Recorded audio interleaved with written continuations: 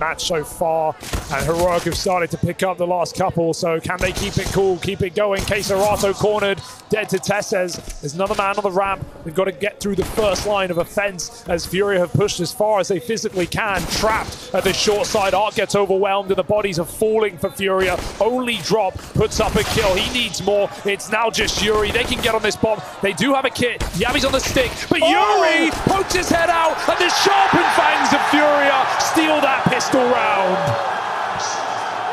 And Gary is reminding him, you celebrate those. You celebrate rounds like that. They're the ones that have got to reinvigorate this team and get them back on side. A huge 1v3 from Yuurih, who was given all he could. Back on Mirage, not enough.